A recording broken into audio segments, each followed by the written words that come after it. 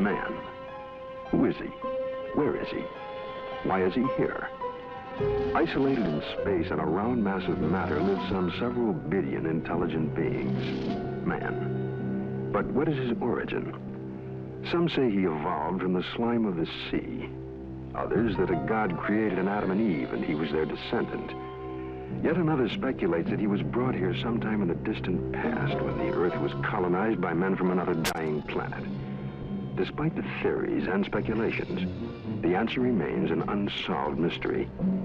As to where he is, that's easier. A planet 8,000 miles in diameter, located in a remote portion of a galaxy, somewhere in infinite space. Why is he here? That too remains an unsolved mystery. Occupied by his daily affairs, he finds little time to contemplate such questions, except for those moments on a clear night when man pauses and looks to the star-filled heavens, and in his mind stirs an unanswered question. He searches his thoughts for an explanation, a key to the faint, forgotten memory of his past. And perhaps at that moment, somewhere else in the universe, on a distant planet similar to his own, somewhere on the other side of our galaxy, other intelligent beings wondered too, and set out in airships on an adventure through space to search for their answers. November 2nd, 1967. Two men are driving west of Loveland, Texas. The night is clear and still. Then around 11 p.m., they have an extraordinary experience.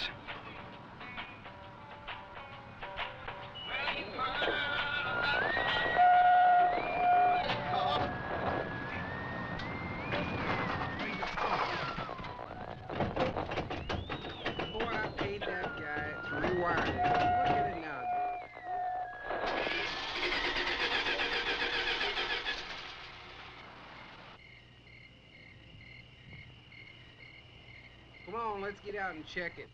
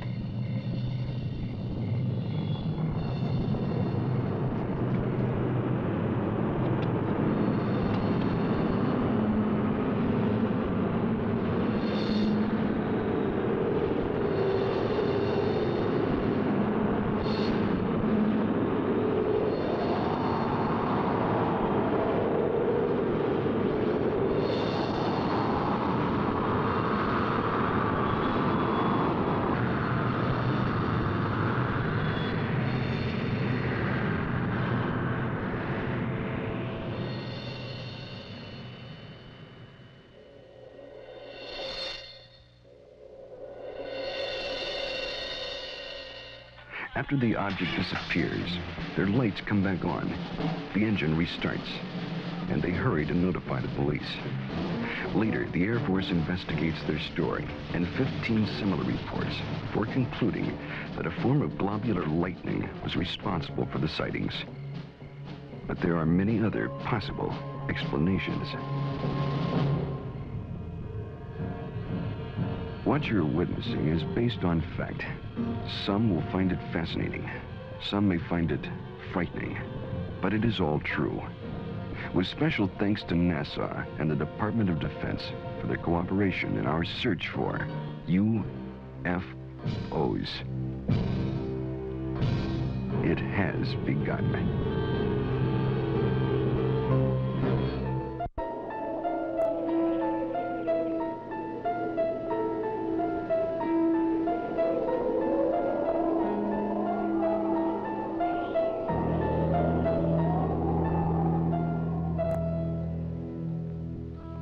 The Old Testament, Ezekiel chapter 1.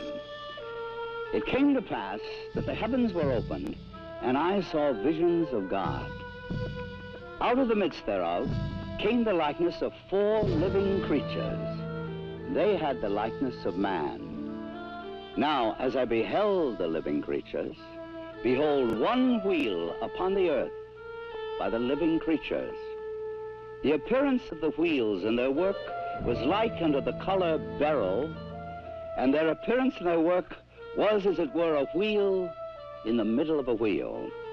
And when they went upon their four sides, and they turned not when they went. As for their rings, they were so high, they were dreadful, and their rings were full of eyes, round about them four. And when the living creatures were, the wheels went by them. And when the living creatures were lifted up from the earth, the wheels lifted up. This account took place some 500 years before Christ. Other accounts very similar appear in earlier ancient writings. The Greeks and Romans also are known to have made observations of such things as phantom chariots appearing in the night sky. Records also tell us that during the reign of Charlemagne, there were many accounts of encounters with tyrants of the air and their aerial ships. These accounts so concerned Charlemagne that those reporting such strange phenomena were subject to torture and death. Here is one recorded event given between the 8th and 9th century in France.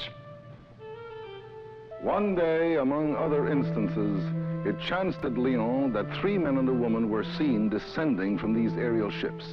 The entire city gathered about them, saying that they were magicians sent by Charlemagne's enemy to destroy the French harvest. In vain, the 4 innocents sought to vindicate themselves, saying that they were their own country folk and had been carried away a short time since by miraculous men who had shown them unheard of marvels.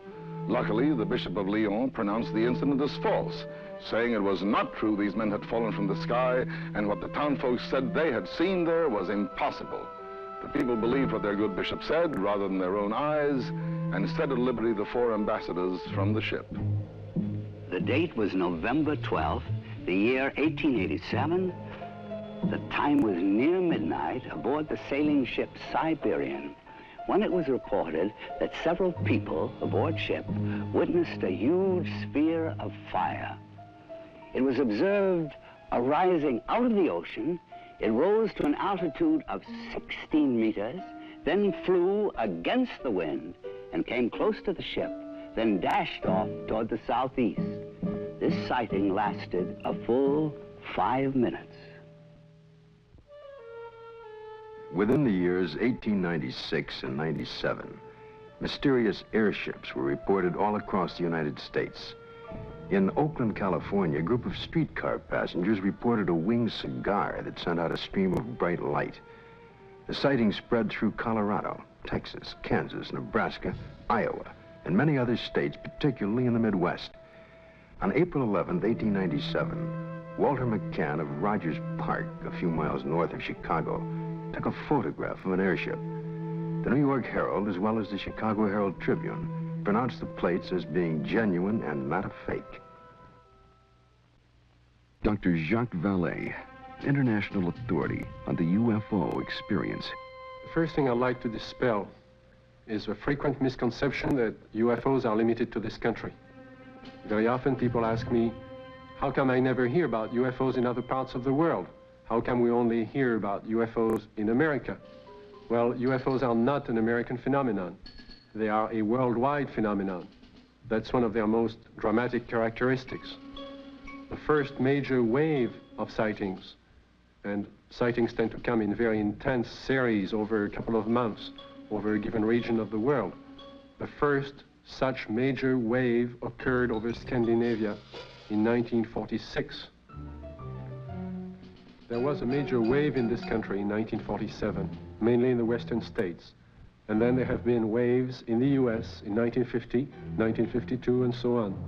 And there have been intense concentrations of sightings in Africa, in Latin America, in Mexico, in the Soviet Union, in the People's Republic of China, Australia, New Zealand, and on and on and on. I don't know of any single country that has not had a series of UFO sightings.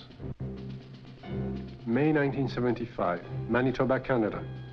Unidentified flying objects have been reported over the small town of Carmen. The objects have been seen by many witnesses over a period of several weeks. May 13, 1975, cameraman Allan of station CKY in Manitoba photographs 2 separate sightings over Carmen in front of 4 witnesses. The first sighting occurs at approximately 10:30 p.m. The object appears to be stationary just above the ground. Then, almost simultaneous with a flash which appears in the sky, the object moves north at blinding speed. Only when the film is later analyzed in slow motion does Carr realize what he has captured photographically. Approximately an hour later, a second sighting occurs. The object appears over a group of trees and moves from left to right at an apparently low relative altitude to the horizon. Again, slow motion analysis provides a fascinating study of this unexplained event. On June 30th, 1973, Jean Bigot of the Astrophysical Institute flew over Chad aboard a Concorde, packed full of scientists and scientific apparatus, at 17,000 meters altitude. In the twilight of a total eclipse, Mr. Bigot photographed the horizon with his camera.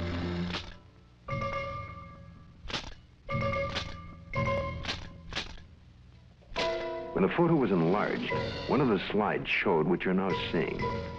If you look closely at this photograph, it resembles exactly what has been cited by many Americans during 1973 and 74.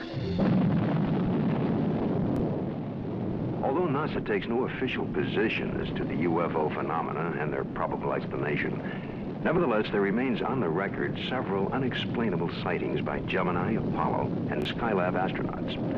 The first sighting occurred during Gemini 4 in June of 1965. Astronaut Jim McDivitt suddenly spotted a cylindrical object with arms and antenna. And when seen against the day sky, it appeared white or silvery. The object then appeared to be moving toward the craft. Suddenly, they lost sight of it. During the sighting, the astronauts were able to take these photographs and movie films of the UFO. Gemini 5, later that year, after 3 days and 5 hours into their mission, were contacted by Houston Control Center, advising the astronauts that Houston had picked up and was tracking another object, which was pacing Gemini across the entire United States. They estimated the UFO between 2,000 to 10,000 yards from the craft, and as large as the Gemini craft itself. Because of the limitations of viewing area aboard their capsule, no visual contact was made. Radar continued to track the object until they passed the Ascension Islands in the Atlantic. It then disappeared. Gemini 10 crew, Collins and Young, picked up objects traveling together in orbit.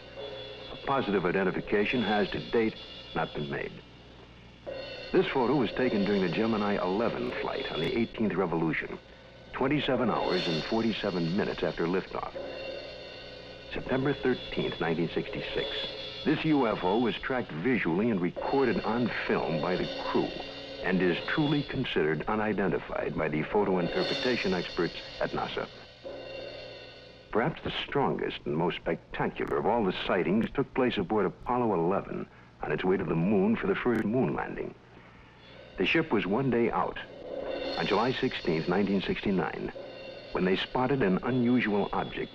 It had a sizable dimension to it. At first, the crew thought it was the Saturn IV booster rocket and called Houston for confirmation. Houston informed them the booster in question was some 6,000 miles away. The object remains unknown. During the Skylab 3 second manned flight, on the 23rd day of 1973, at sunrise, a series of 4 exposures were made by the crew of a visually sighted unidentified flying object, or satellite, as considered by the NASA Photo Interpretation Laboratory. The Skylab crew noticed a large star-shaped object, brighter than a planet or star. They watched it for about 10 minutes. They estimated its distance as from 30 to 50 nautical miles from Skylab. It, too, remains an unknown, despite North American air defense and NASA's attempt to identify it. Among the thousands of military men in recent times who lost their lives while in the service of their country, the circumstances surrounding Captain Mantell's death are indeed extraordinary. This experienced military pilot who'd flown in the invasion in Normandy and numerous missions over the Rhine under heavy attack would take with him to his death perhaps the closest glimpse of what was thought to be a UFO. The date is January the 7th, 1948. The time is 2 o'clock in the afternoon here at the Godman Air Force Base, just outside of Louisville, Kentucky. A Kentucky state policeman calls in to report what he has sighted. It's an unusual aircraft, circular in appearance, approximately 250 to 300 feet in diameter. I'd say it's moving westwardly at a pretty good clip. Any information? Negative. I will check with our commanding officer. Instructions were given to contact nearby Wright-Patterson Air Base to see if they had any experimental aircraft up in that area. Flight test. We have no experimental aircraft in the area. The reports still continued to come in from adjoining towns. At 1:45 p.m., it happens. It's very white and looks like an umbrella. I don't know what it is. Through the binocs, it appears to have a red border at the bottom at times and a red border at the top at times. At approximately 2:30 p.m., a flight of Air Force P-51s come into view. The base commander decides to contact the flight leader, Captain Mantell. This is Godman Base Commander. Roger, Godman Tower. This is NG-869, flight leader. Over. NG-869 from Godman Tower. We have an object out south of Godman here that we were unable to identify. We'd like you to take a look for us. Roger, I will take a look for you if you give me the correct reading. Mantell moves ahead of its wingman. The tower advises the flight leader to correct his course 5 degrees to the left to 210 degrees from Godman Tower. Godman Tower, this is flight leader NG-869, Captain Mantell. Object traveling at half my speed and directly ahead of me and above, and I'm closing in to take a good look. Can you give us a description? Appears metallic and to be of tremendous size. I'm going to 20,000 feet. The other pilots level off under 15,000 feet and start down. At approximately 3:15 p.m., Godman Tower loses sight of the UFO. 5 minutes later, the report came in that Captain Mantell's plane had crashed. He was found dead. His watch had stopped at 3:10 p.m. that afternoon. What was it that caused this experienced pilot to become intrigued with an object that he would unwittingly give his life pursuing?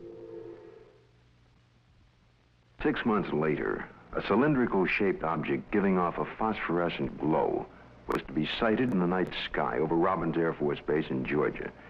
At 2:45 a.m., Captain C.S. Childs and First Officer J.B. Whitted were piloting a routine Eastern Airlines flight number 576 from Houston to Atlanta. When Whitted reports, we sighted an object coming toward us. This strange object had a stream of red fire coming from its tail, and I could see it was much larger than anything I had seen or read about. Childs then notices that the object had no wings supporting it. It passed us on the right side. Its speed was about 700 miles per hour. And both men get a very good look at this unusual object. It was about 100 feet long, shaped like a cigar. As it passed, they clearly saw 2 rows of windows, an upper and lower, that were large and square. During that evening, there was a third witness, the one passenger who was awake on that Eastern Airlines flight, Clarence McKelvey. I was startled, frightened. A male steward came to me and said, "I notice you've been looking out the window. Will you talk to the pilot?" And I said, "Well, of course." The pilot came down with his clipboard. He was visibly shaken. He told me that he had been a flyer in the war and had covered so many million miles of flight and had never seen anything like this before. What was it that I saw? Well, I saw this object. It was cigar-shaped. It had a row of windows. Behind them, it was lit. Out of the rear was a cherry red flame. This hair-raising experience was witnessed by 3 aircraft, a passenger, and ground observers added more corroboration. The conclusion of an air intelligence report was that the object remains unidentified as to origin, construction, and power source, and goes into the record classified as unknown. This is the Pentagon, Washington, D.C. And this man is Colonel Bill Coleman.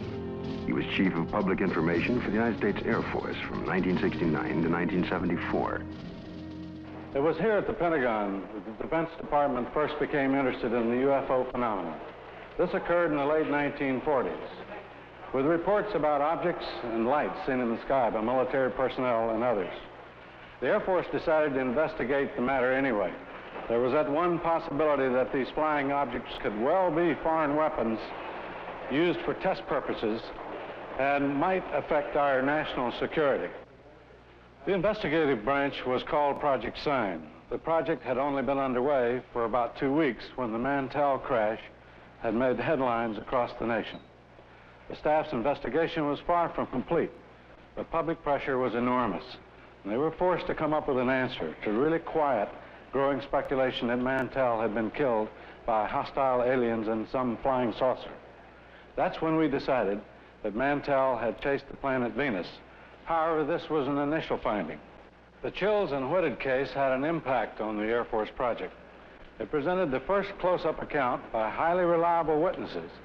The object described led some of the staff to postulate an extraterrestrial theory, and they wrote up an estimate of the situation, which at the time was classified top secret, suggesting that the saucers were from outer space. This theory was rejected by the Air Force Chief of Staff, General Hoyt Vandenberg, and even other Project Sign staff members as not having enough proof. So the extraterrestrial visitation idea was dropped for the time being. It's been said in jest that if these UFOs are from other worlds and they wanted it to be known, all they'd have to do is land on the White House lawn. But an incredible incident, too quickly forgotten in time, took place over our Capitol. In 1952, Air Force spokesman for the Pentagon and UFOs at that time, Mr. Al Chop, relates the famous incident that stirred the Capitol, causing a request from even President Truman to be kept up to date on all the details. There were radar reports of unidentified flying objects over the nation's capital. We had 3 reports. One came from Andrews Air Force Base radar control room, and 2 from the radar controls at Washington National Airport. The first sightings consisted of a number of unidentified targets picked up on radar. Then a call was placed from National to the Andrews Air Force Base flight controllers. They were apparently tracking the same targets. Then Andrews reported a visual observation of 3 objects that were apparently in the same position as those indicated by our radar sets. The target stayed on radar until about 12:30 a.m. They moved slowly at first, about 100 to 200 miles per hour. Then one of the targets sped away at a fantastic rate of speed. It moved west from Andrews toward Riverdale. The estimated speed was 7,300 miles per hour. At this time, in the tower, we had about 7 targets on the radar scope.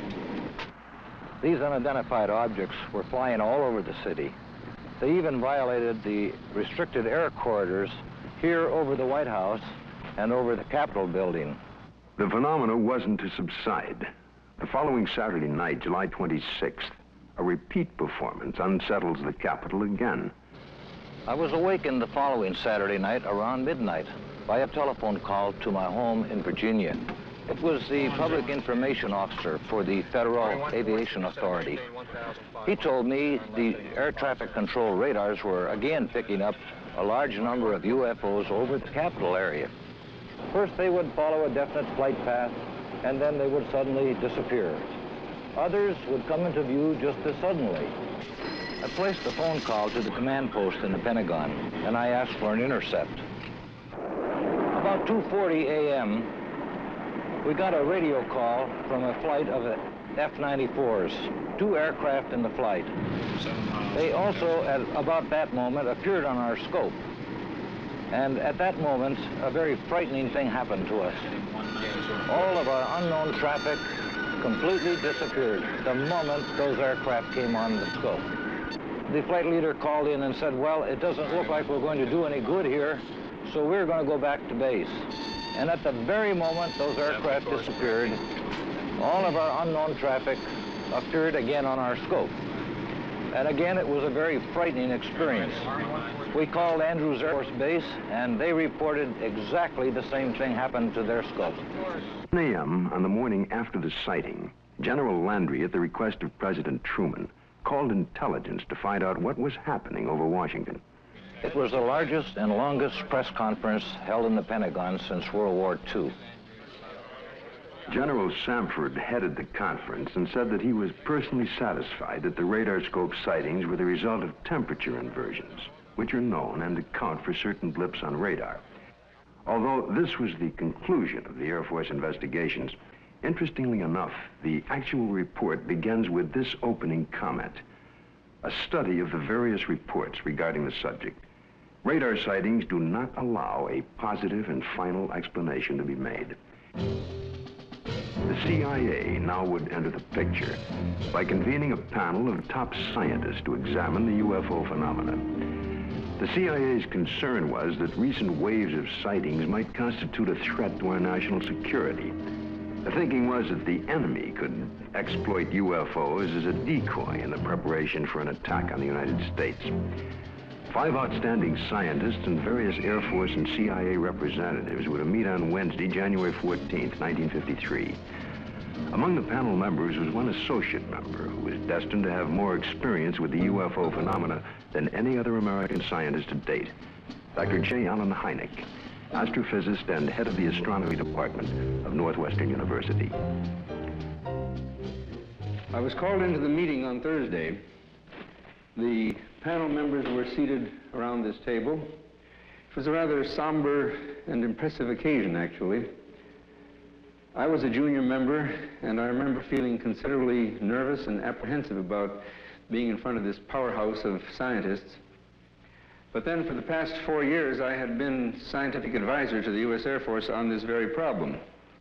There were 2 films that were of particular interest to the panel at that time. One was a film taken by a Navy officer while on vacation in Utah, near Tremonton, Utah, and the other was a film taken in Great Falls, Montana, by the owner of the local baseball team.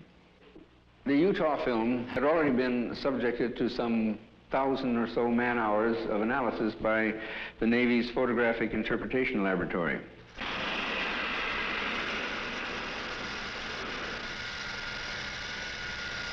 So the panel got up from their chairs and crouched around the wall to examine the films, and they asked to have the films run several times, as a matter of fact.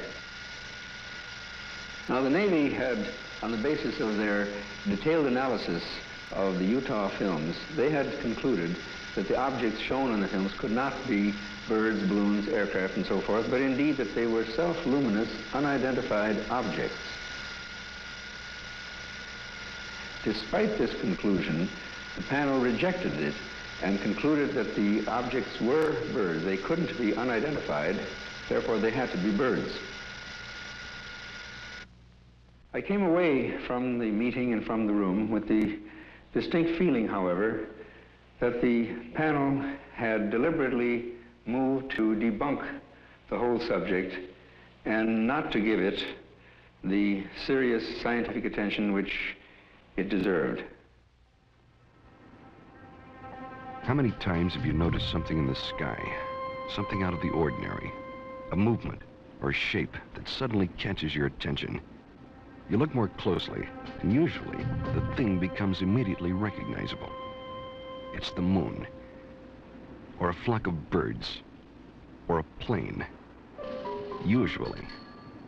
But just for a moment, suppose the thing you glimpsed remains unrecognizable, unidentified, without witness or proof. All you have left is a nagging sense of mystery, of uncertainty. A few years ago, this man had such an encounter near San Francisco, only he had proof in the form of an 8mm movie.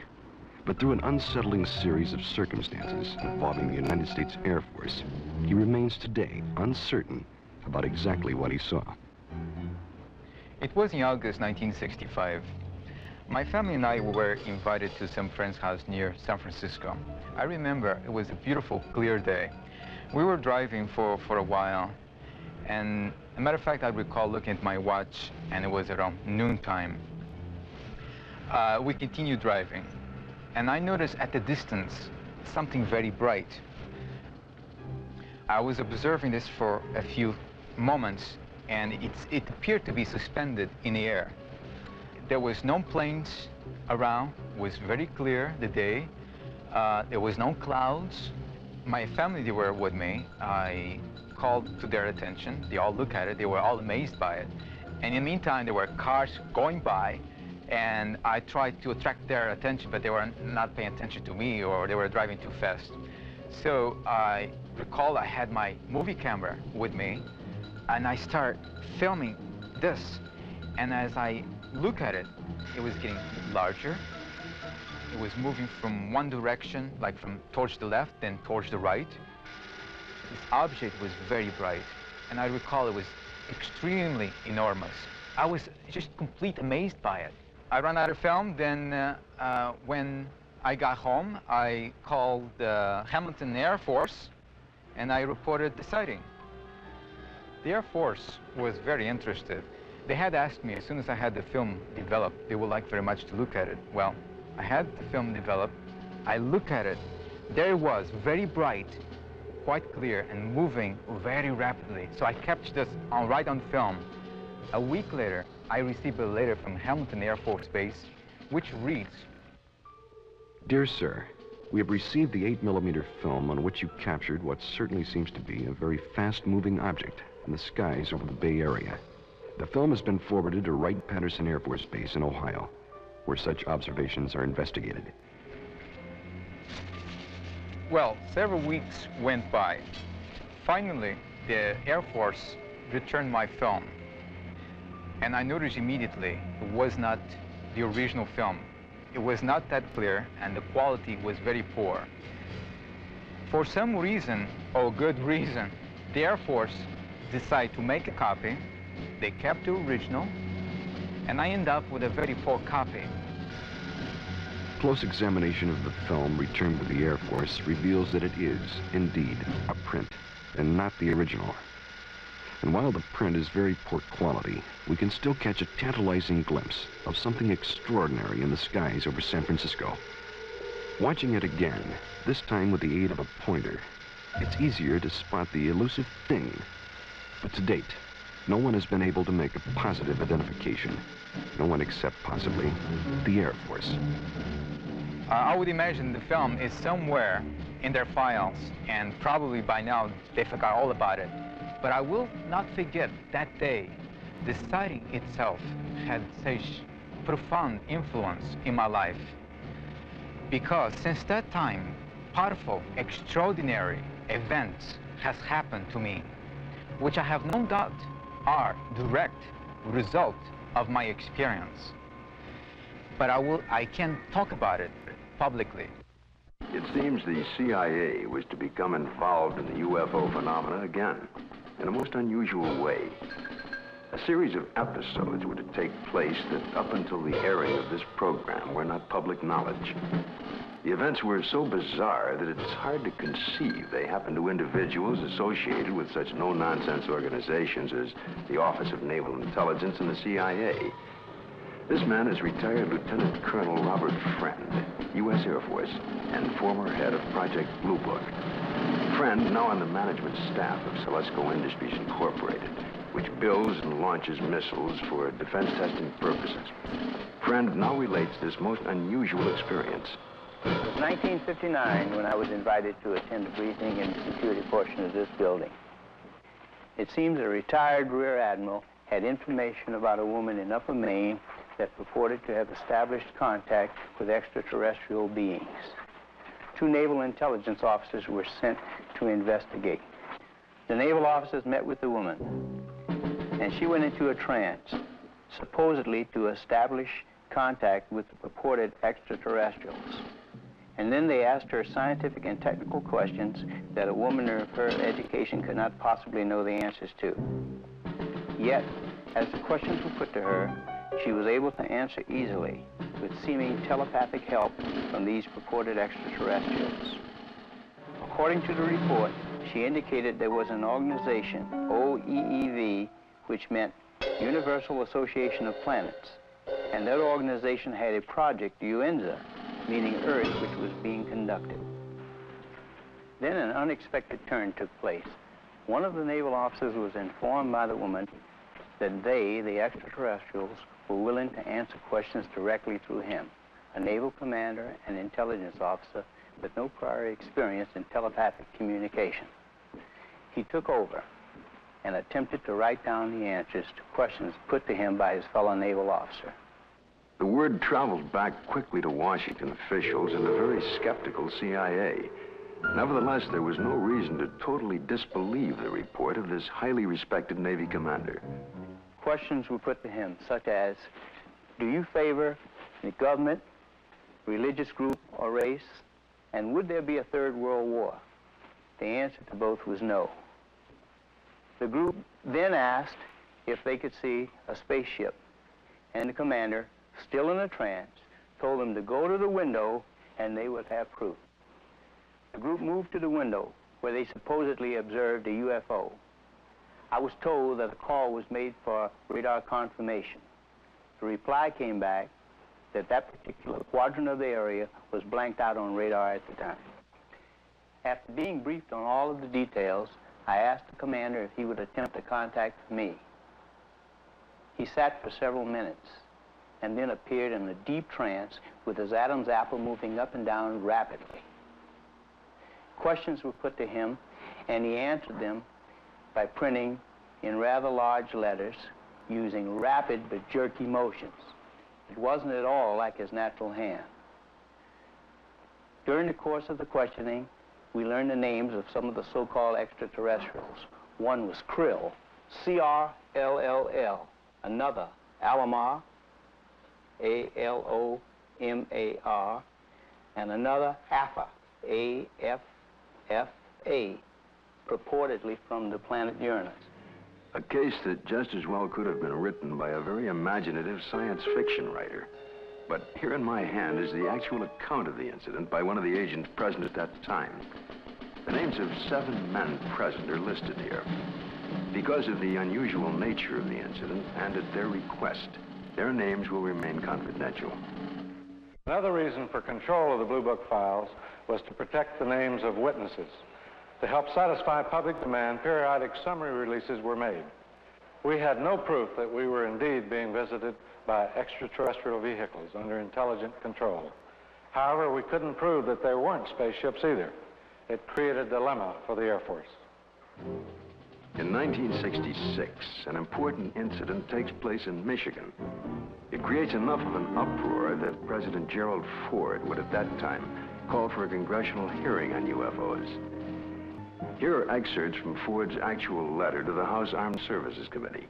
The Air Force sent a consultant, Dr. J. Allan Hynek, to investigate various reports, and he dismissed all of them as products of college student pranks, or swamp gas, or an impression created by the rising crescent moon and the planet Venus. I do not agree that all of these reports can be or should be so easily explained away. I am proposing that the Science and Astronautics Committee, or the Armed Services Committee of the House, schedule hearings on the subject of UFOs and invite testimony from both the executive branch of government and some persons who claim to have seen UFOs. I think we owe it to the people to establish credibility regarding UFOs. Sincerely, Gerald R. Ford, Member of Congress. Congress acts on Ford's letter and holds an open hearing under the chairmanship of L. Mendel Rivers of the House Armed Services Committee. Only 3 persons are invited to testify. The Secretary of the Air Force, Dr. J. Allan Hynek, and Project Blue Book head at the time, Colonel Hector Quintanilla. Hector Quintanilla relates the events and reports of the unusual sighting that led up to the congressional hearing. And the other one here at Dexter. Based upon the original reports from the Sheriff's Department, it all began at 8:35 p.m. on March 20th, when Frank Manor, who used to live over there, reported to the Sheriff's office that he had seen a strange object in the swamp over there. According to the police report, the police officer, in company with the complainant, proceeded along Territorial Road until they reached Bryant Road, at which time they turned left, proceeded to the end of the road, secured their vehicle, got out of the automobile, proceeded along the cornfield, keeping the trees lined to their left. Then they crossed an open field to the creek. They crossed the creek and reached this point, which was their vantage point, and observed the object. Frank Manor described the object as brown in color, quilted, with a porthole in the center, sort of flat on the bottom, cone-shaped towards the top. Two small lights, one at each end, one glowing bluish green, the other one a brilliant red, with a glow at the bottom. Well, of course, by the time I arrived, the situation was so charged with emotion that it was impossible for me to do any really serious investigating. I had to fight my way through reporters to interview the witnesses. Other sightings were reported over the area, and a solution from Dr. Hynek and Major Quintanilla seemed in the offing. Well, the pressure was mounting for an official explanation. There were more than 60 newsmen jammed in at that news conference. I gave what I thought to be at that time the only scientific explanation possible for the faint lights in the swampy area. I made the statement that it could be swamp gas, and even though I went on to emphasize that I couldn't prove it in a court of law, that was the full explanation for these sightings. Well, the press picked up the phrase, swamp gas, and rushed off to the telephones, and I was to come into a great deal of criticism over it. What was the outcome of that congressional hearing? I believe the Air Force presented its side quite openly and completely. It seemed to satisfy the members of the committee. Now a remarkable observation is to be recorded. If the facts are correct, the Air Force must now consider the possibility of beings related to UFOs. It happened in Socorro, New Mexico, here just outside of this quiet desert town. A state highway patrol officer, Lonnie Zamora, was on duty, as he had been for the past several years. A black Chevrolet was observed, speeding by the courthouse. Zamora put his highway patrol car into pursuit. Lonnie chased the car north on US 85. As he passed this hilly area, Zamora heard a roar and something caught his attention. 10 or 15 seconds pass. Lonnie then calls in to the sheriff's office. The time was about 5:45, I recall, and he said, Socorro 2, 1044, an accident. And then he said, I'll be 10-6 out of the car, which meant that I was going to be investigating a possible accident. And I went up this road about a half a mile, and then I stopped my car and got out and looked out, and I could see a white looking object in the distance. I thought it was an overturned car at first, but I got into my patrol car and went up closer to it. And when I started to get out of the car, I heard a big roar. As I got to it, I could see looked like a couple of coveralls hanging from a clothesline. I couldn't see what it was, but it looked like a couple of coveralls. Zamora called in. He sounded very excited. He said he watched an object lift up slowly and disappeared into the sky very fast. I went down to where the object had been, and I noticed that brush was burning in several places. The object had left 4 perpendicular impressions on the ground. I noticed several bushes were smoldering, but they felt cold to the touch. I noticed what appeared to be a couple of oval footprints on the ground. I knew Lonnie had seen something. The proof was right there.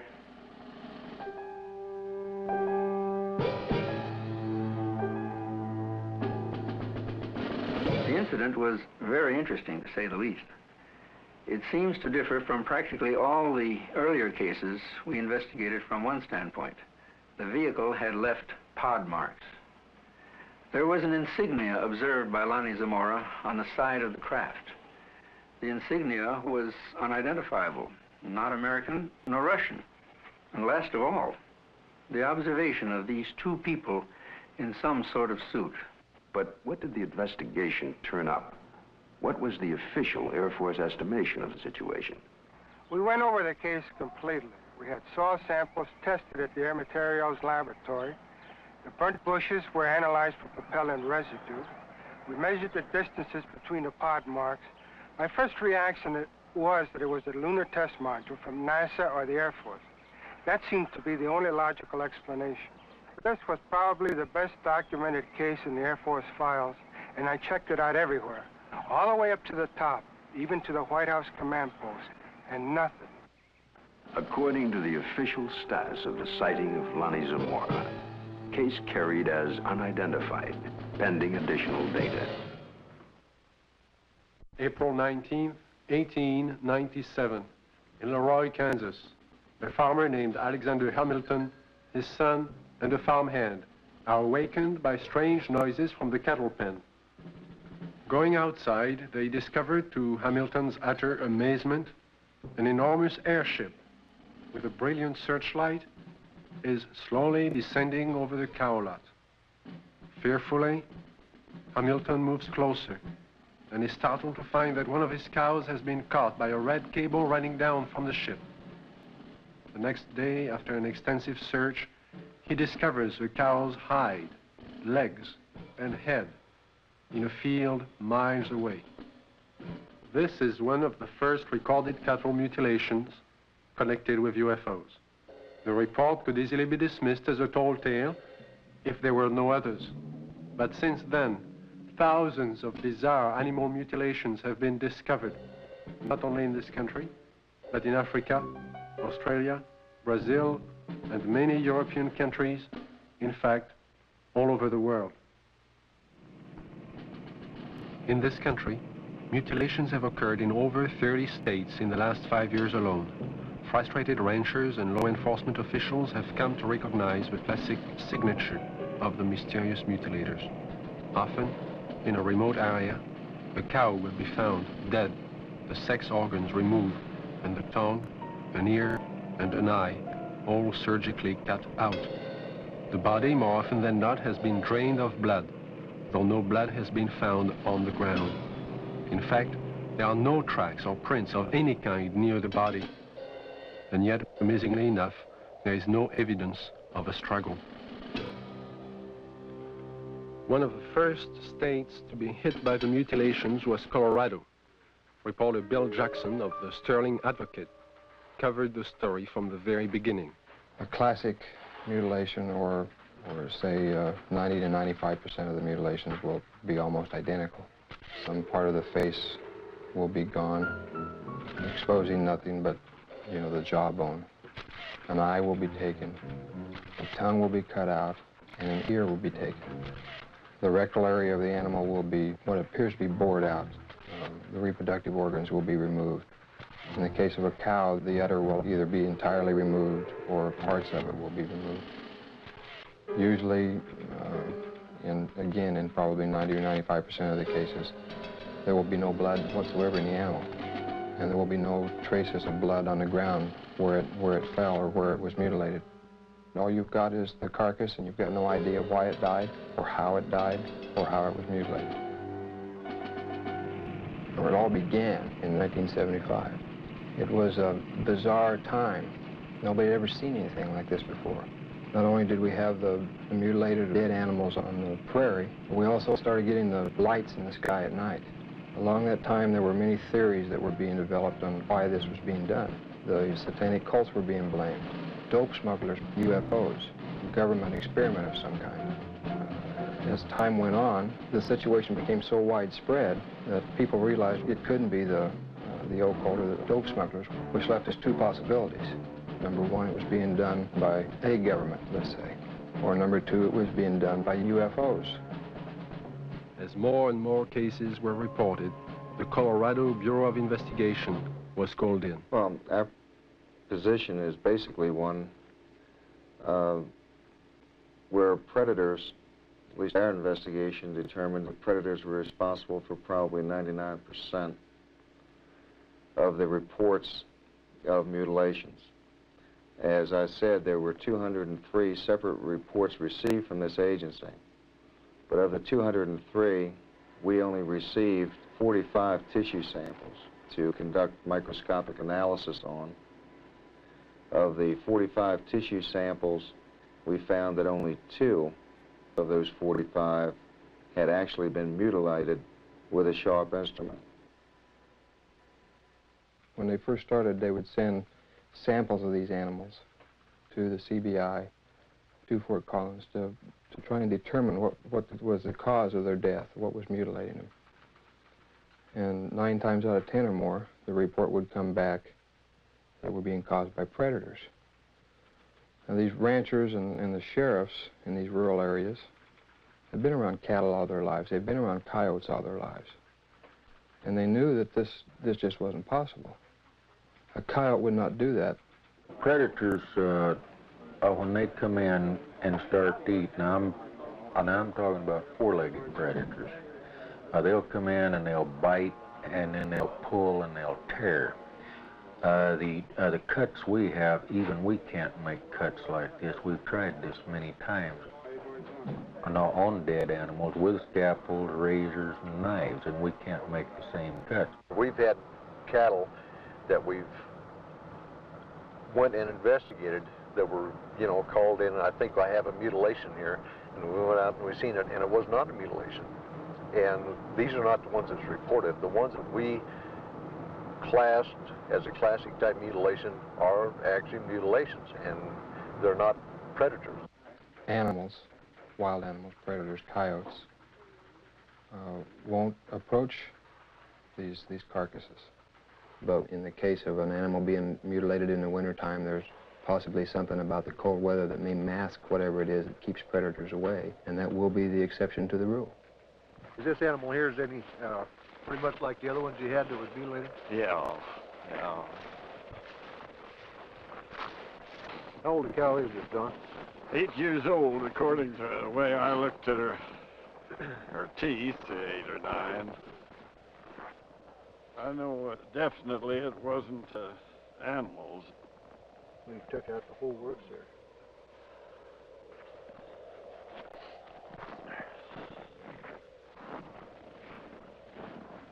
Don, you know now on this critter here, how this looks like a real incised wound? Yeah. Well, it looks, it's definitely cut. Oh, yes. And everything, you can tell that. I mean, even at the age that it is right now, that's opposed to the way it is to where the animals have been to it on this other side over here. Kind of notice there, you know, the difference there, Don, between here and how animals have been to that, and that flesh is torn. Yeah. And it's not a real incise, but yet when we seen this animal the other day, now these were all incise, good clean cuts on there. Definitely. So that's a good example of what we was trying to say about the lab up there. They said that it was predators doing it, but that definitely wasn't a predator wound there. No, I wouldn't say. Well, it looks like they went clear from the navel here, turned back in underneath here and took the whole bag and out of the whole works out, and they cored down into the rectum, the whole rectal area, and looks like it got back into some of the reproductive organs back in there. The mutilation and the sightings of the lights in the sky continued. It got to a point to where ranchers in the northeastern part of the state began arming themselves. They weren't getting the results they wanted from state authorities. They were concerned for their families, and they never knew when they might be next. They began patrolling their pasture land, watching over their herds at night. Lights from the sky, when they got too close to a herd of cattle, the ranchers shot. Well, I think everybody was a little edgy. Right. Everybody started carrying high-powered rifles. I don't know what good it would have done, but everybody was awfully nervous. I'm completely convinced that there's something there that's not normal. There's a lot of questions that are unanswered, I'm sure, and hopefully someday maybe somebody will figure it out. Unidentifiable lights in the sky have appeared in virtually every area of this country which has been plagued by cattle mutilations. But no explanation has been found for these strange sightings. There are some who believe that these objects in the sky are responsible for thousands of mysterious cattle deaths which continue to this day. Though state and local officials have stated their views about the mutilation mystery, surprisingly few veterinarians will speak publicly about the situation. This man is an exception. Dr. William Fitzgerald runs an animal clinic in Durango, Colorado. Because of his expertise in the field of veterinary medicine, he was asked by the sheriff's office to perform an autopsy on a mutilated cow found in a remote area of state-owned forest. This particular animal had been largely exsanguinated.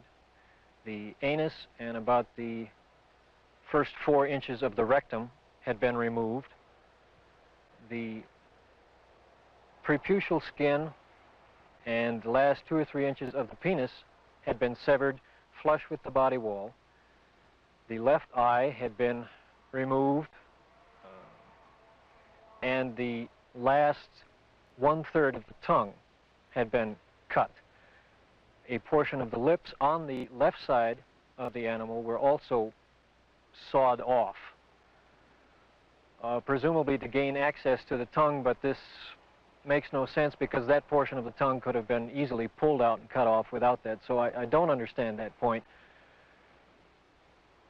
Reports I have heard, some that I have read subsequent to this time, indicate that people have seen mutilations that they attributed to predators. And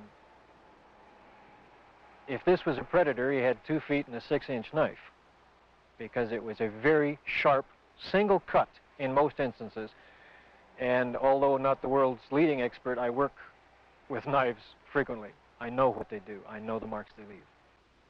Exsanguination, the removal of blood from an animal, has been a predominant trademark of the mutilators. Few officials have found an answer to the technique used in this procedure. Dr. Fitzgerald describes what he thinks is the method. If a large bore needle is placed in the animal's jugular vein while the animal is sedated, under anesthesia, or awake if you like, somehow restrained, however, the animal's heart will function as a pump and will pump out very nearly all of its blood through that needle. As the animal's blood supply begins to diminish, a natural physiological mechanism takes over and sequesters or draws what remaining blood is left into the internal organs in the center to supply the vital organs, the liver, the heart, the brain. And it will leave the peripheral area, the skin, all of the non-vital centers, largely bloodless. So if you can successfully withdraw the major portion of an animal's blood, you can cut on that animal and there will be virtually no bleeding at all from the surface. I know that I keep coming back to this point, but the animal was apparently restrained with something other than ropes. Why, I don't know. It was apparently washed completely clean. Why, I don't know. And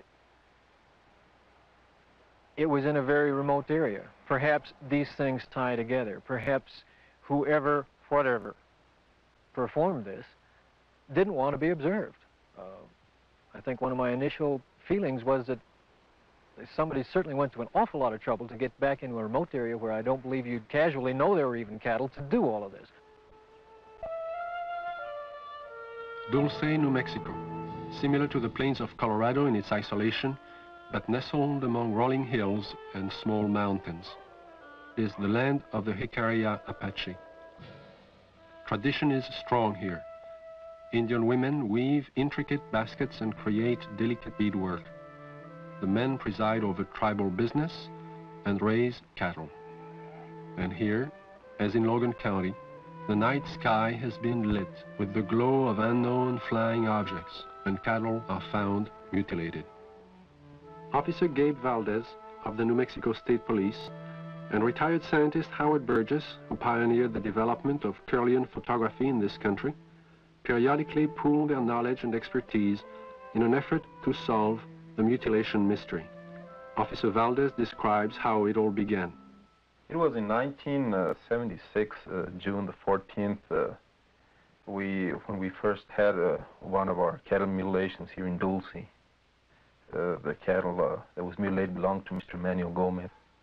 Any time that we do find one that it's not too decomposed and it's fresh enough for us to do some tests, or I do call on Mr. Burgess because he has a lot of knowledge in the field of science that is very helpful to me in conducting my investigations.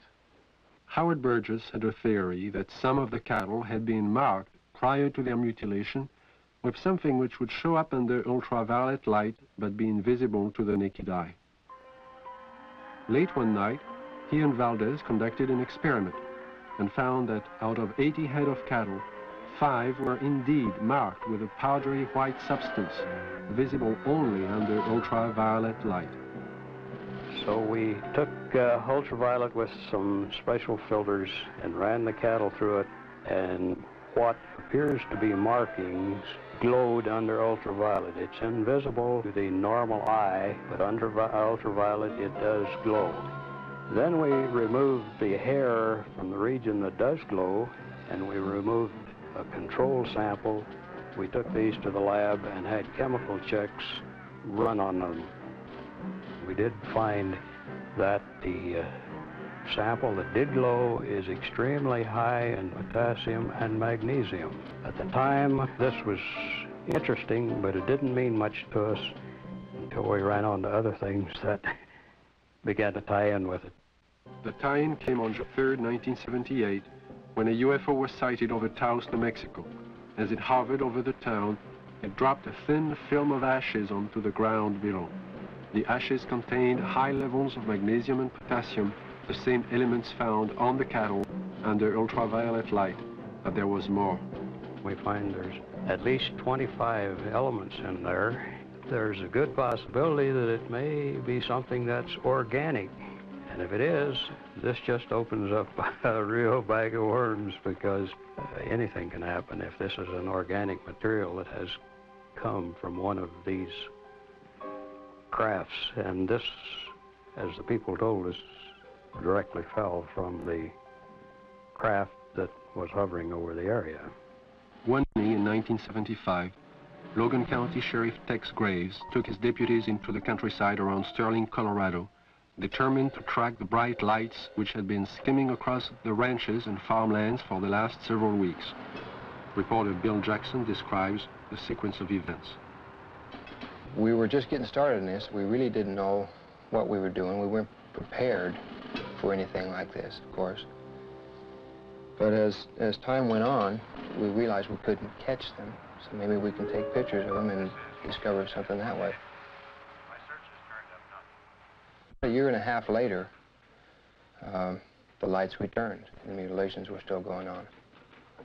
So we arranged with the Honeywell people in Denver to borrow a 1100 millimeter Lentar lens from them, and got some high-speed recording film from Kodak. And then we sat and we waited, hoping that the lights would come back and we'd have a chance, and finally that chance came. It was a stationary object that we saw for approximately 30 to 45 minutes, and the resulting shots were interesting, to say the least.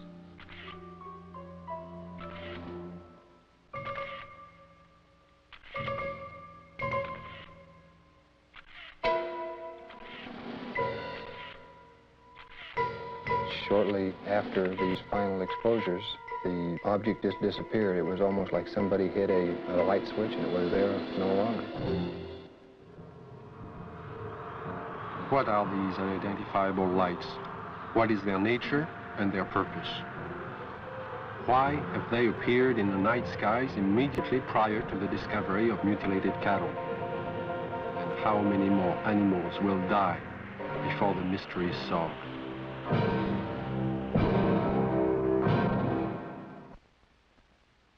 In 1974, I received a call from a woman who had a strange story to tell. One night, as she and 3 friends were returning to Los Angeles from Lompoc, California, they encountered an unidentified light in the sky. Thinking at first it was a helicopter, the friends paid little attention.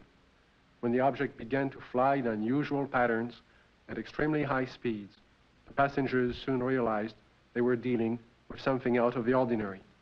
What happened next is best told in the woman's own words. Helen is a fictional name.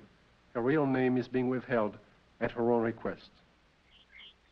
I saw it come into the sky from the top of the mountain range and go straight up and do a 90-degree angle toward us, and I called it to the attention of Don, John, and Sue. And they saw it too. and it was there. I was not on dope or alcohol or anything like that. And it came starting doing really erratic things in the sky. It was a small white light and very easy to see. We were not mistaking anything. It came over to the car, flipped over and went around on the other side of toward the other hills and came back, settled above the car. By this time, because it was so close, it was 8 lanes of freeway, at least in diameter and even a little wider, saucer-shaped, a very white, luminescent light emitted from the entirety of it.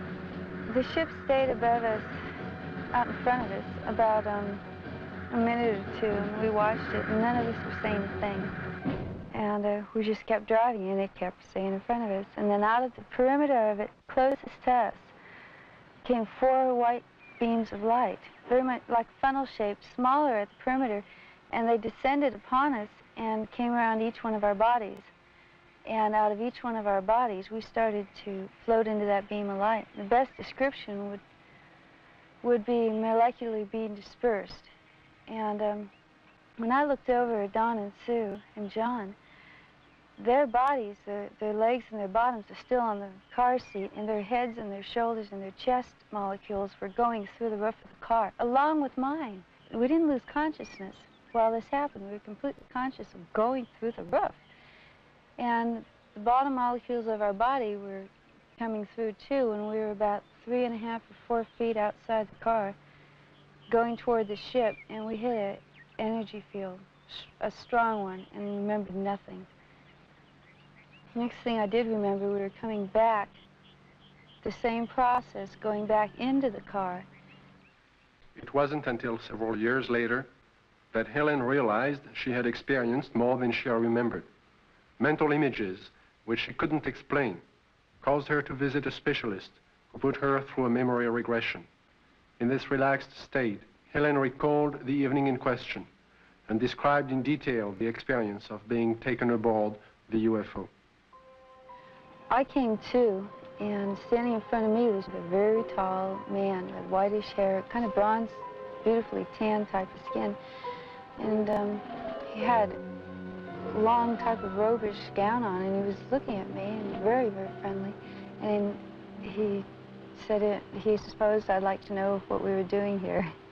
And I looked around, and I did want to know. There was a huge room that we were in that had a hallway off the front and a hallway off to the side. And they were round, curved hallways. The room was very light. Iridescent light radiated all over, but you didn't see a light bulb anywhere. In fact, you didn't see hardly anything except for the swivel chairs we were sitting in. And he proceeded to help me up, and then we walked together over to the screen in front of us, across the room, and he showed us some information, pictures, and it was very cordial and very easy to talk with. The man spoke to me in English, but concurrent with everything he said was a great deal of telepathic communication, and it was completely peaceful feeling. It all made sense. He showed us a screen with many images on it that clarified some of the things he was saying. He also said that he'd been around with the other people there for thousands of years, and that they had been picking up people and giving information to people for the use of putting it into this world, into this society, to bring about a lot of better changes. And the interesting thing was that there are some people, he indicated, who we know and read about, who were given information by him. This is what he told me. And there was no fear. That's predominant, I think, in everything. From this large room where we first came on, the man led me down into a couple other rooms. And the one that's very interesting was more or less in the center of this ship, and it was a room full of dials and full of men dressed in more form-fitting clothes, whereas the one who met me had a type of ambassadorial robes on. And these guys had more like turtlenecks and Levi's. They were still white, soft, iridescent, and very comfortable looking. And they were working. There was plenty of dials, and there was lots of screens, types of scopes there, and they were doing things very involved. None of them paid any attention to us. They kept their work. After he had taken me to these rooms, we were walking again down the hall to go back to the car. And while we were walking, I remember telling him, you know, nobody's going to believe me. And he said, he's a really nice doctor, and he goes, it doesn't matter if anybody believes you. And there was a purpose to being told these things, and what I had learned and what John and Sue had learned too had its purpose.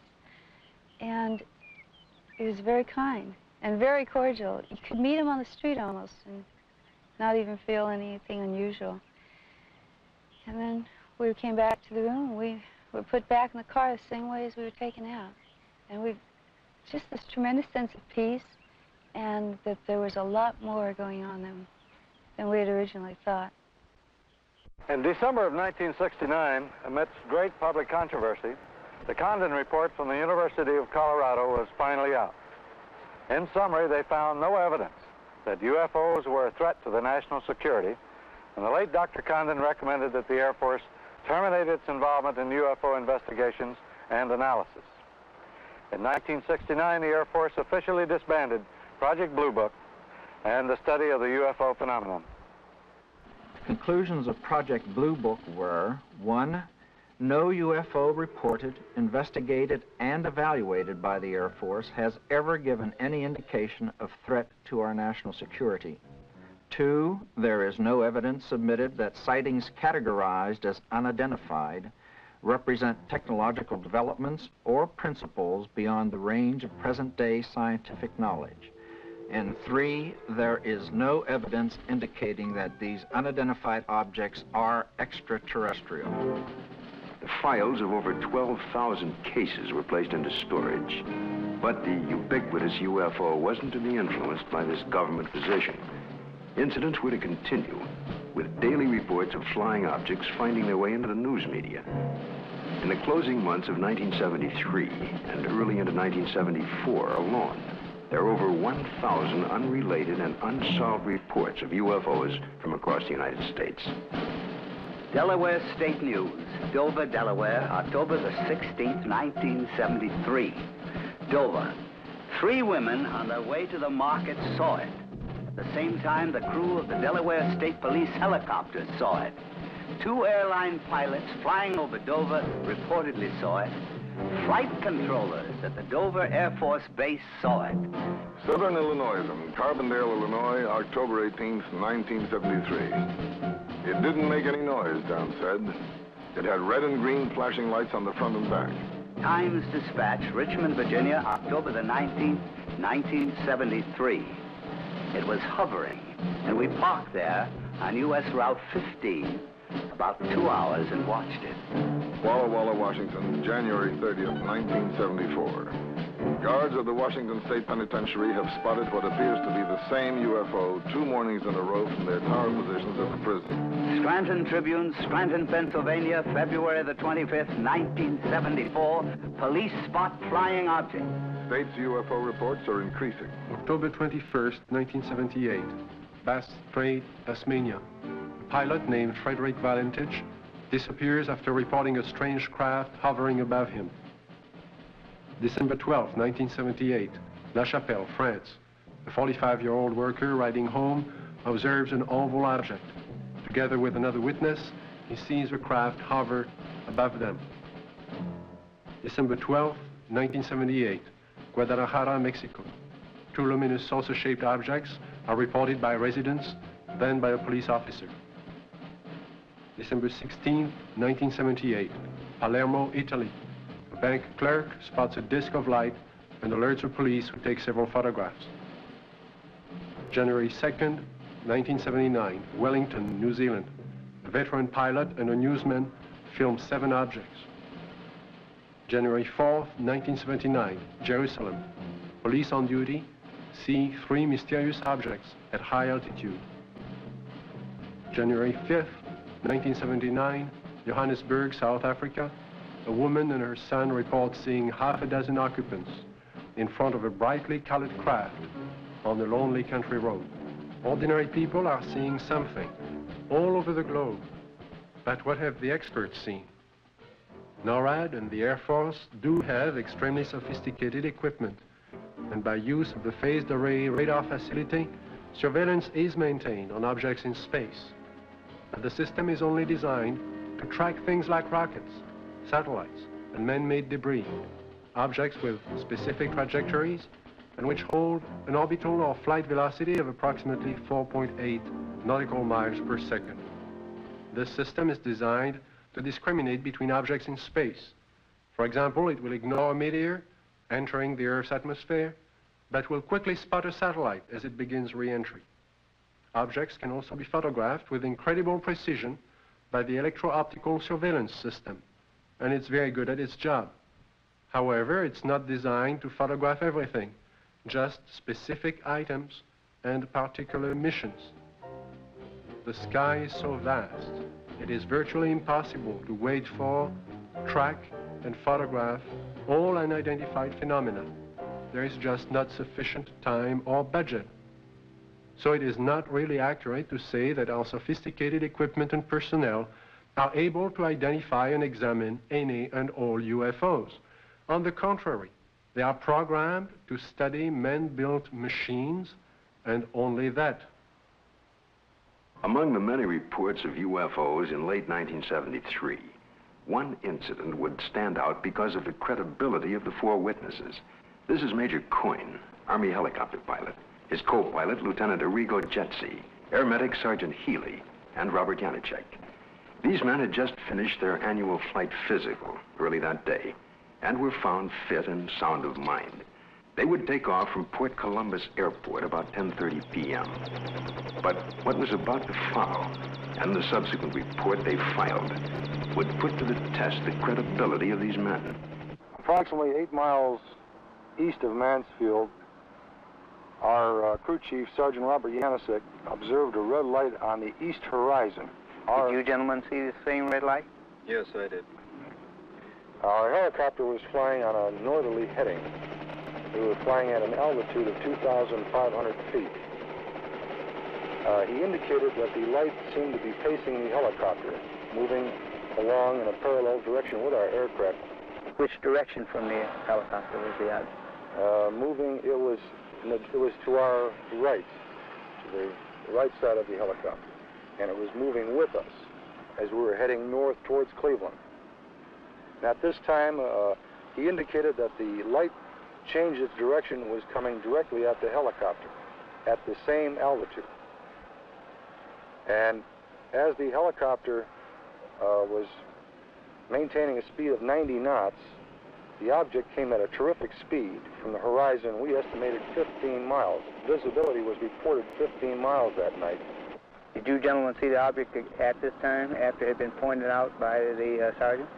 No, not at that time. I was flying left seat or co-pilot, and visibility from that seat from an object approaching from the right is rather limited. So I was having a difficulty seeing the object. And it was for that reason that Major Coyne did take the aircraft or the controls from me. I grabbed the controls from Lieutenant Jetsi because I thought it was going to hit us. I braced for impact. With that, I pushed the collective down to get the helicopter to start to descend. I then looked at the altimeter. It was showing 1,700 feet. We were descending 1,000 feet a minute. The helicopter began to descend, and as this object came at the helicopter, it seemed to descend with the helicopter. When the helicopter went down, the object came down, but it still came directly at our broadside, as if to hit the helicopter from the right side. Did anyone else see the object at this time? Yes, I was watching it come on out of the east horizon. And the only thing I felt was when the skipper took over the controls and we started to auto-rotate down, and I'd never been involved in a mid-air collision, so I was just watching this thing come at us. It was at this time a light came, swung 90 degrees from the UFO towards the helicopter, and it came in through the front of the plexiglass, and the entire cabin inside turned green from the light. It was a pyramid-shaped type of light that beamed down and came through the front of the helicopter. How long was your aircraft bathed in this beam? The light that came into the cockpit apparently lasted only for a few seconds, but it was enough time that I observed the red instrument panel lights utilized for night flying to be absorbed by the green light. Was it possible for you to determine the outline of this object against the star background? Yes, sir. It was a cigar-shaped object, like a symmetrical airfoil with the dome on it. It was a solid object. It was a metallic structure to it. and you could see lights reflecting off the structure, and you could not see any of the stars or behind the object itself.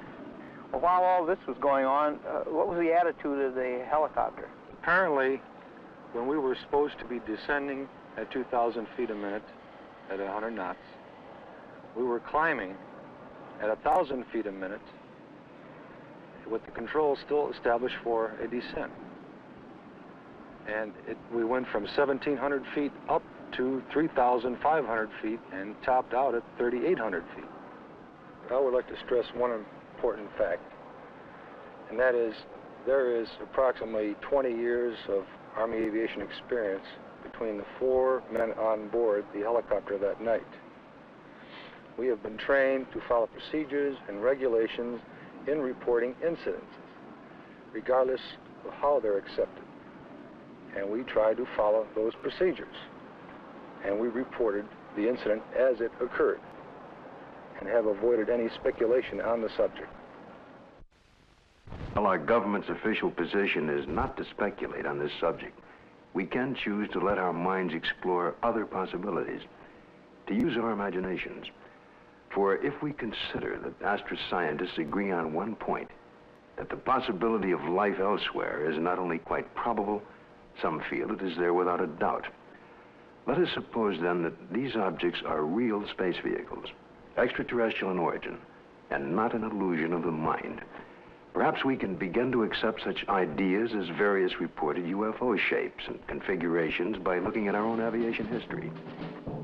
We have, in 71 years, devised dozens of aircraft shapes, from propeller-driven biplanes to lunar modules to date.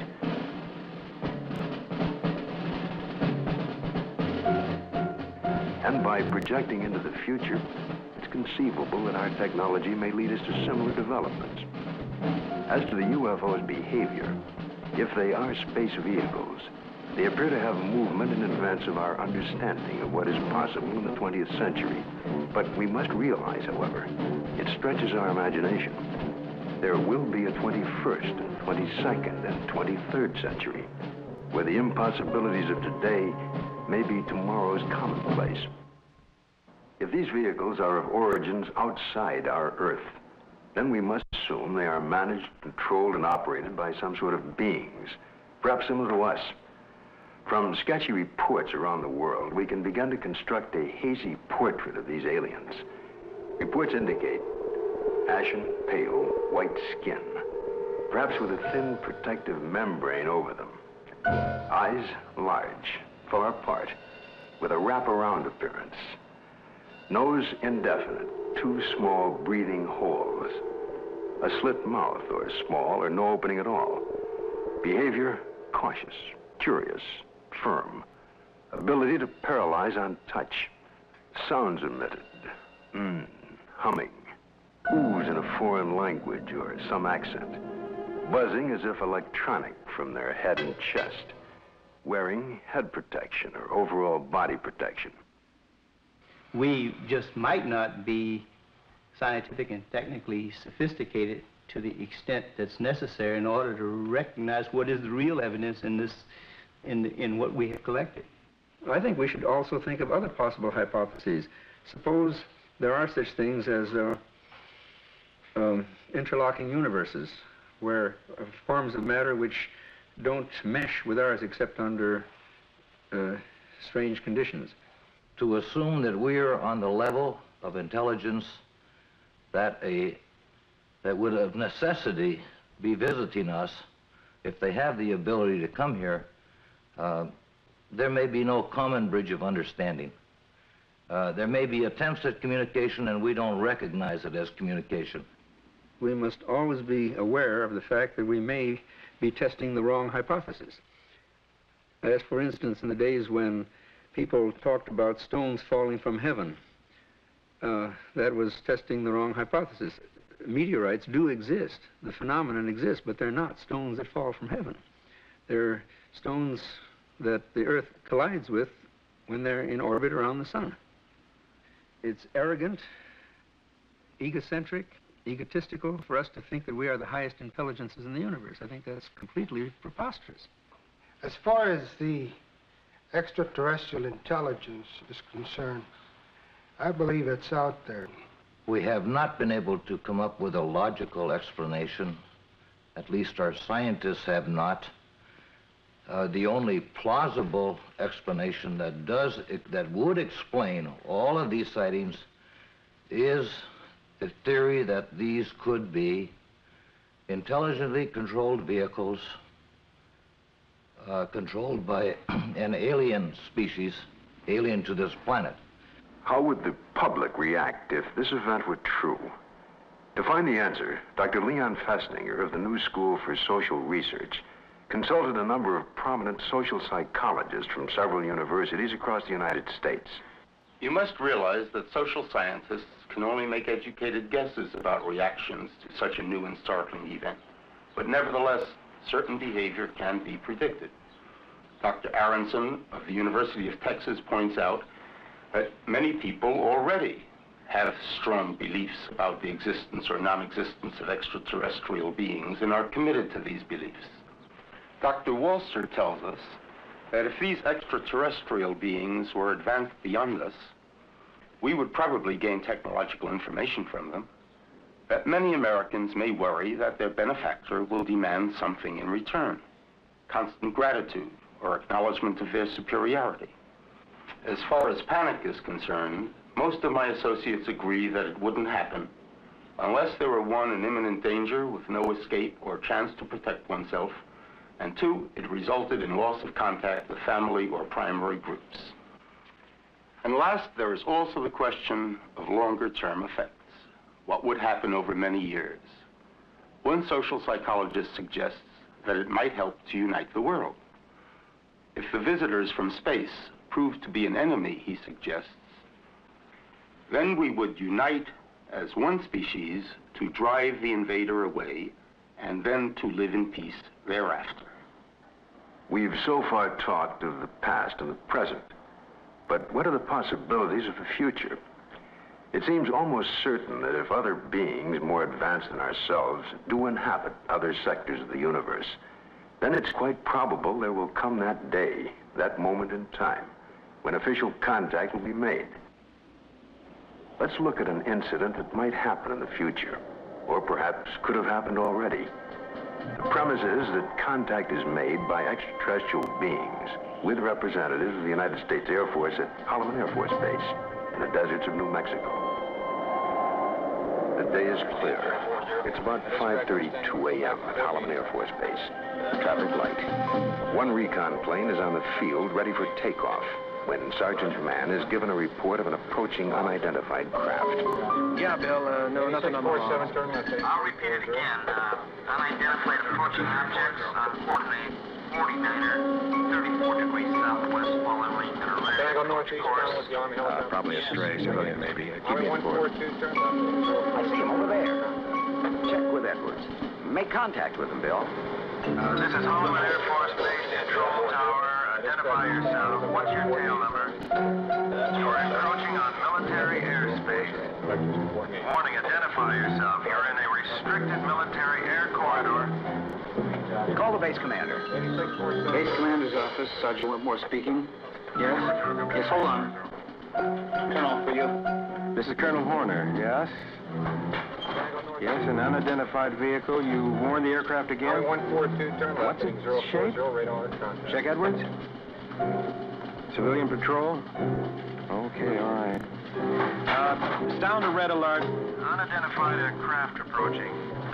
Hey, Bill, give me a quick check with Wright Patterson Intelligence. There may be an experimental craft from somewhere, I don't know, here. Alert the fire chief and security and safety.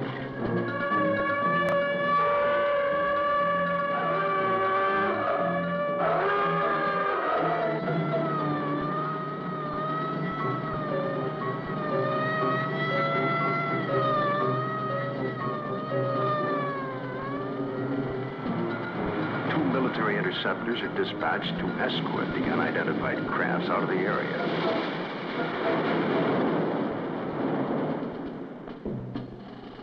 During a routine photographic mission, a tech sergeant and staff sergeant of the base photographic team were aboard a helicopter at the time and run off several feet of film of the three objects, one of which breaks away and begins a descent. A second high-speed camera crew on the ground runs off approximately 600 feet. The cameras continue to roll as the extraordinary vehicle comes into view. It hovers, almost silently, about 10 feet off the ground for nearly a minute and yaws like a ship at anchor, then sets down on 3 extension pads. The commander and 2 officers, along with 2 base Air Force scientists, arrive and wait apprehensively. A panel slides open on the side of the craft. Stepping forward, 1, then 2, and a third, what appear to be men dressed in tight-fitting jumpsuits, perhaps short by our standards, with an odd blue-gray complexion, eyes set far apart, a large pronounced nose. They wear a headpiece that resembles a rope-like design. The commander and the 2 scientists step forward to greet the visitors. Arrangements are made by some sort of communication, and the group quickly retires to an inner office in the King 1 area. Left behind stand a stunned group of military personnel. Who the visitors are, where they're from, and what they want is unknown.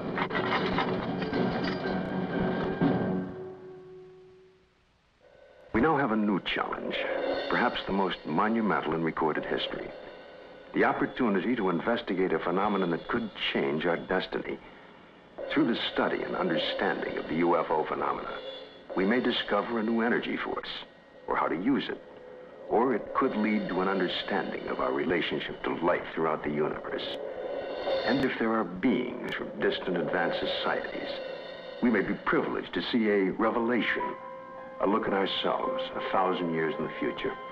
And perhaps at this very moment, located in another galaxy, somewhere in infinite space, other beings raise similar questions and discuss the possibilities of life outside their planet and talk about Earth as part of their plans for the near future.